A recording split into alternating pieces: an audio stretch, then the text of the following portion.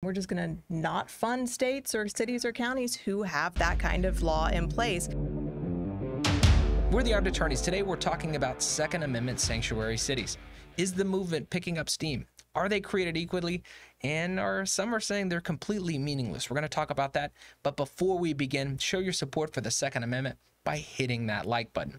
And to kick things off, when we say Second Amendment sanctuary, Emily, what are we talking about? Yeah, so generally speaking, and you can find these in the forms of cities, counties, even states, right? I believe Texas is a Second Amendment sanctuary state, yep. Right? But we're talking about, this local governmental entity who's essentially saying, listen, we don't trust the federal government, right? And shocker. Yeah, for some reason. And so we are essentially formally declaring that we will not cooperate in enforcing any unconstitutional laws that infringe upon the Second Amendment that the government may want to enforce going forward. Is that a good summary? Yeah, I would say, and they're not all created equally. To answer that second question, we have them from, a strongly worded resolution, written by, a city council, all the way, I'd say some intermediate of, hey, we are going to defund government agencies that cooperate with the federal government when it comes to restricting firearms rights, to I'd say the most extreme ones are, we're going to arrest our own employees of the government if they help facilitate the enforcement of federal gun laws. So we have this kind of spread of, a strongly worded letter to, hey, they're going to try to throw people in jail over this stuff. So they're not created equally. But when we talk about, the Second Amendment sanctuary movement, would you say it's speeding up, slowing down, staying the same? What do you see? I would say it is now slowed just a tiny bit, but it's still, you have to imagine that, it's still going up, right? Yes. But we just had a big uptick, I would say probably summer 21, right? So probably about 9 months ago now. And we had a big uptick with the sanctuary city, county, state movement.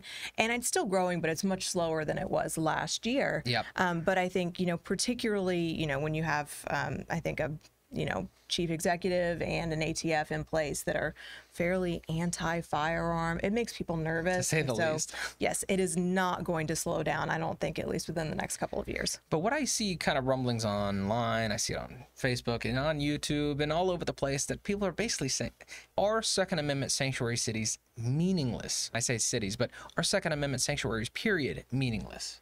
Yeah, and I think we probably differ a little bit. I think you give them a little more credence than I do. Essentially, to me, the answer is yes.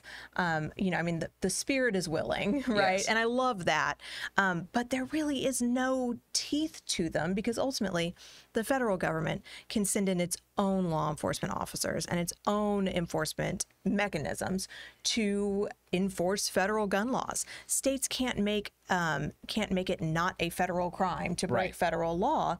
And so you have that issue, number one. And then what bothers me as well is that the federal government's really, really good at using its purse strings to encourage states to do what it wants them to do. So my favorite example of this is the federal government wanting states to raise the drinking age to 21. And they did that. They made states raise their own drinking ages, right? They did it by tying that to the funding of highways, right? So states really couldn't say no. The reason why Louisiana's roads are awesome? I'm just kidding. Louisiana was the last to do it. Yes. But yeah, so that's really, a hypothetical, not even so hypothetically. In fact, there were some proposals by Joe Biden months back that I thought, ooh, is this the start of this carrot stick with sanctuary cities? Yeah. So it's not so hypothetically. The government could say, oh, you want the federal funding that you normally get for your law enforcement bodies? Ooh, well, we'd sure love to do that for you, but you got the Second Amendment sanctuary in place, and we're just going to not fund states or cities or counties who have that kind of law in place.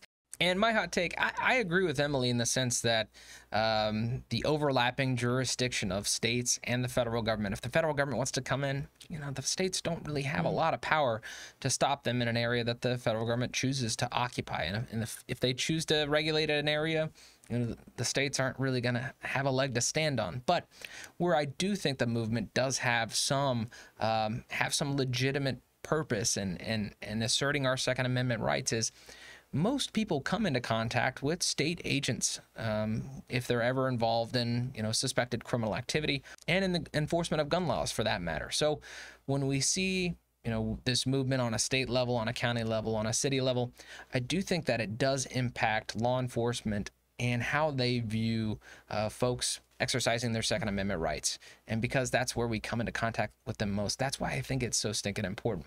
But we want to hear what you have to say. Do you think the Second Amendment sanctuary movement is useless?